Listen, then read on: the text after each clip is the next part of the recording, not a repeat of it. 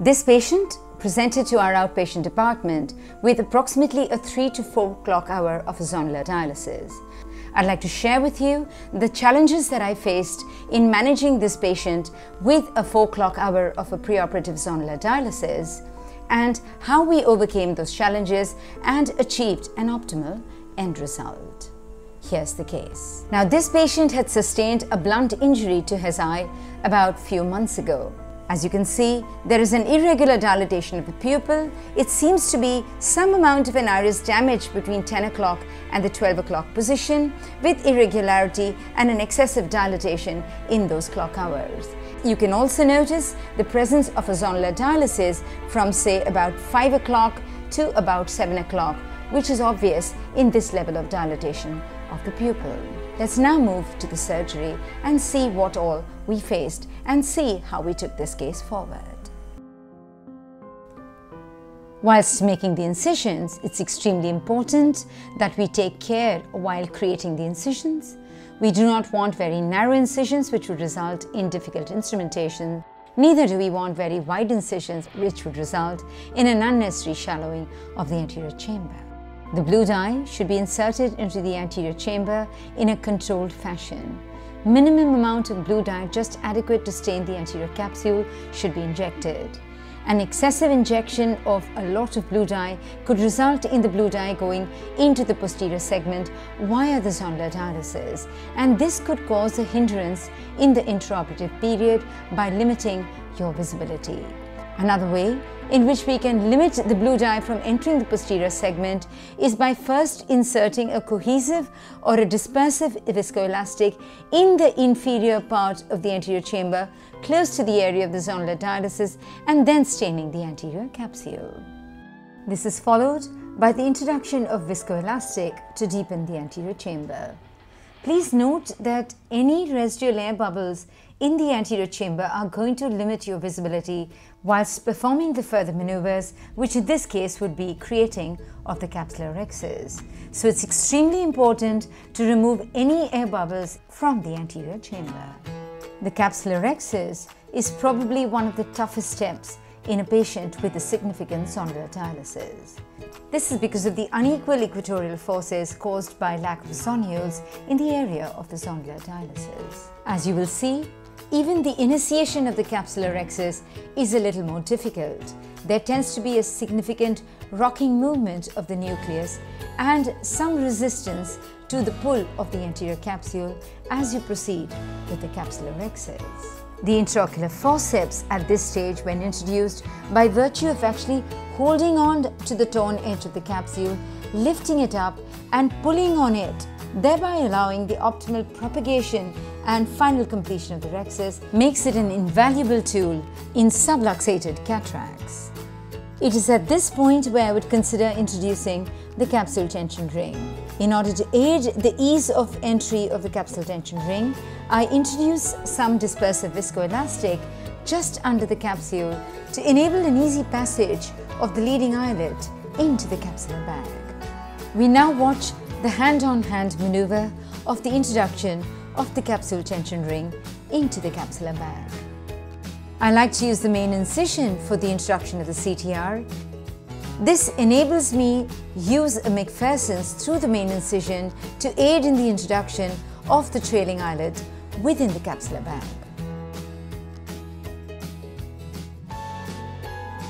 As you can see, I was unsuccessful in my first attempt. You can now see how I take the help of two Sinskey hooks, both introduced through either side ports, which help each other in negotiating the trailing eyelid of the CTR and therefore the whole of the CTR into the capsular bag. Now, since the open end of the loop is in the area of the subluxation, the CTR is rotated a little to afford some more stability. In order to enhance the stability of the capsular bag during phaco emulsification, a decision is taken to use capsular hooks to stabilize the bag during phaco emulsification. Two stab incisions are created at the proposed site of introduction of the hooks, and two hooks are now taken. And note how when they hook onto the capsular bag and pull it up and they are stabilized with the stopper, they enhance the stability of the capsular bag. Please note that at this point I did not have capsular hooks, and therefore I've had to use iris hooks to afford this enhanced capsular bag stability.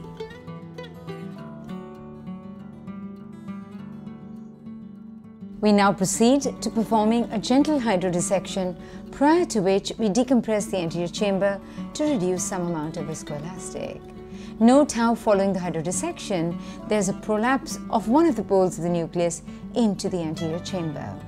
Viscoelastic is introduced into the eye, and now we proceed with a low parameter, a low flow phacoemulsification procedure. The technique that I now perform is a tilt and chop. One needs to exert significant care and caution during the nucleus disassembly technique. Remember that you're dealing with a subluxated bag which is temporarily stabilized, and you don't want any of the forces being applied to endanger the capsular bag any further. I'd like to work with low flow settings wherein I work with a power just adequate to emulsify the nucleus. I work with a low flow rate so that things happen in a slow controlled manner, and a limited vacuum just to allow my tilt and chop to proceed comfortably. Note how each of the fragments is now further downsized and emulsified in the phaco safe zone. Intermittently, however, it's important to pause the nucleus emulsification and inject some viscoelastic with the non-dominant hand with a view of protecting the corneal endothelium. During the emulsification of the last fragment, one needs to be even more careful, because sometimes you may have an unduly floppy posterior capsule that can accidentally get caught in the phaco probe. I now proceed to removing the epinucleus after changing the settings on the console to the epinucleus mode.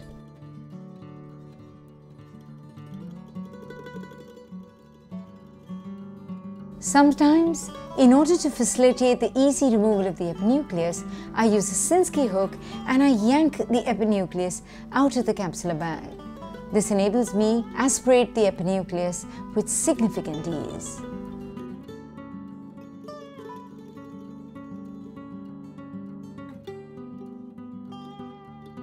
Upon the completion of the epinucleus removal, I now perform a viscofluid exchange prior to the removal of the phaco probe from the eye. I then proceed to performing the bimanual irrigation aspiration. One needs to be careful because sometimes you may encounter cortex that is trapped between the equator and the CTR. And I think you need to be particularly careful when you're aspirating on the cortex in the area of the subluxation. Undue pull on the cortex, and especially if it were trapped between the CTR and the equator of the bag, could result in a worsening of the zonular dialysis. Sometimes I find I may need to actually hold on to the cortex and move it around to that part of the CTR which is the open eyelids to facilitate its easy removal. A viscofluid exchange is then performed prior to swapping the hands to complete the second half of the bimanual irrigation aspiration.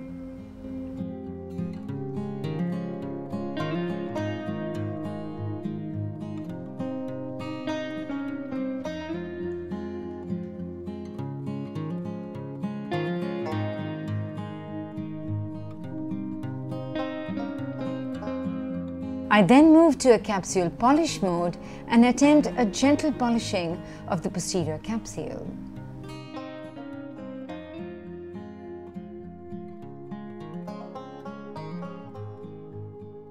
As you can see, I was fairly unsuccessful in removing the posterior capsular plaque and therefore perform a viscofluid exchange and get the instruments out of the eye. The residual plaque is significant and in the visual axis.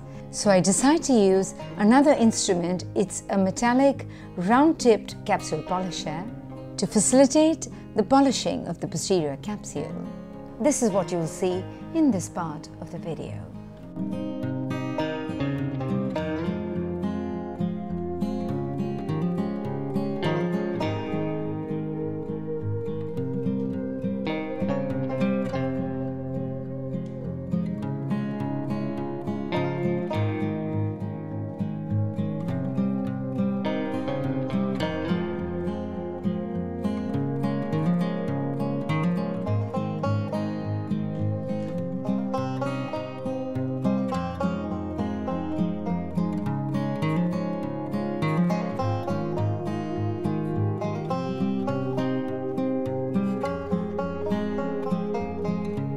You will notice the ease with which the posterior capsular cells now come off the posterior capsule.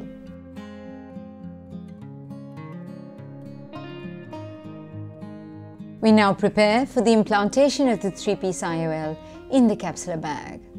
For this, we first enlarge the incision to 3.2 mm with a slight extension of the inner lip. I now proceed to implanting the 3-piece IOL in the capsular bag. I use a Sinskey hook to afford good counter pressure whilst injecting the lens. Note how when I'm injecting the lens, the leading haptic, which often in these 3-piece lenses has a mind of its own, tends to be going in a downward fashion. I turn it towards the side, I rotate it in a clockwise direction to get it in the right orientation and then inject the IOL in the eye. The trailing haptic often remains outside the eye. Before proceeding any further, one needs to confirm that the leading haptic is in the capsular bag. If it isn't, it needs to be withdrawn and negotiated so that it goes within the capsular bag. With the help of a Kuglen hook hitched at the trailing optic haptic junction, the IOL is then rotated in a downward fashion, aiming to get the trailing haptic and now the entire IOL within the capsular bag. In this case, however, I believe one of the haptics remains in the sulcus, and note how I need to negotiate, rotate it around, and then somehow I manage to get the entire IOL in the capsular bag. The rigidity of the haptics of a 3-piece lens makes its injection rather challenging. From the point of loading it, the way in which the leading haptic actually takes its position in the cartridge first determines the way in which it's going to come out of the eye. Moreover, negotiating it from either the angle or from the sulcus into the bag comes with its own level of challenges. Note how in this particular case you've got a haptic that's actually in the angle, and with the help of a Kuglen hook, I hitch onto it, draw it proximally, bend it down and release it, aiming to get it in the capsular bag, and I'm successfully able to do so. Following the completion of the IOL insertion within the capsular bag, it's important to ascertain an ideal centration of the IOL. I now proceed to removal of the excessive viscoelastic from the anterior chamber. We avoid any excessive rocking movements on the IOL, but just a little nudge to get the viscoelastic out from behind the eye. But look what I notice. There seems to be a strand of vitreous inferiorly. Clearly, the vitreous has gotten disturbed at the point of rotating the IOL within the capsular bag. At this point, it was one realization that I had, that perhaps if I had left the capsular hooks holding on to the anterior capsule, it would have made the insertion of the IOL far less traumatic and a lot easier. Now, once you have disturbed vitreous, what do? The first thing you do is you release the caught vitreous. You do not pull on it, because if you pulled on it, you'd cause excessive traction at the vitreous base. I release it, I bring my instruments out of the eye, and then decide what has to be done with the disturbed vitreous. Note, however, in this case, upon the withdrawal of my instruments, there was a further vitreous prolapse, and you can see a strand coming out towards the sideboard. Typically, a disturbed vitreous strand or a vitreous blob tends to prolapse in the area of least resistance, which is largely towards the incisions. I then proceed to planning the limited anterior vitrectomy. In order to delineate the entire extent of the vitreous disturbance, I now inject 4 mg in 0.1 ml of triamcinolone acetonide. Upon washing it out, you can clearly delineate the extent of the vitreous disturbance. This is absolutely essential prior to performing a limited anterior vitrectomy, with a view of not missing any bit of disturbed vitreous remaining in the anterior chamber. We now proceed with a limited anterior vitrectomy. In order to be able to get a 20-gauge cutter comfortably into the eye, one needs to enlarge both the paracentesis incisions. The irrigation is introduced into the eye from one of the side ports, and from the opposite side, in this particular case, through the right side port, the vitrector is introduced into the eye, and then I proceed with the anterior vitrectomy. This is what you will see in this part of the video. It's extremely important that each and every one of us has in our OT armamentarum a well-functioning vitrectomy unit that can be set up in a matter of minutes by the OT personnel. The settings that I use are as follows. I work with a cut rate of about 700 to 800 cuts per minute with a vacuum no more than 150 millimeters of mercury. Note how the disturbed vitreous is optimally cut. Now, what signals the end of the vitrectomy and what defines that the vitreous is clearly removed is the pupil regaining its normal round shape. And to enable this, I inject some pilocarpine into the eye.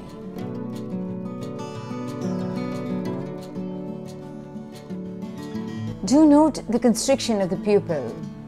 I now proceed to removal of the last bit of the pilocarpine, and if at all there is any residual viscoelastic in the anterior chamber, only to find that there seems to be some more disturbed vitreous inferiorly.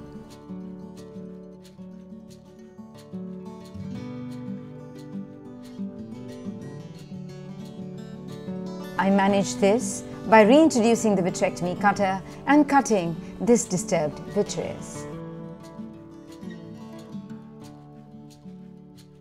Whilst performing a limited anterior vitrectomy, note how the cutter just stays in its place with the cutting edge turning towards the vitreous. You never hold on the vitreous and pull on it. You keep cutting, and only once the vitreous is cut and aspirated do you remove the instruments from the eye. Note the irregularly dilated pupil, possibly as a result of the trauma. This is followed by the intracameral injection of air. And then we come to the last step, that is of the stromal hydration. Stromal hydration should be performed very gently, and excessively forceful hydration can further disturb more vitreous, so we need to be careful and cautious all the way till the very end. This brings us to the end of the surgery. And as you can see, we had a good end result.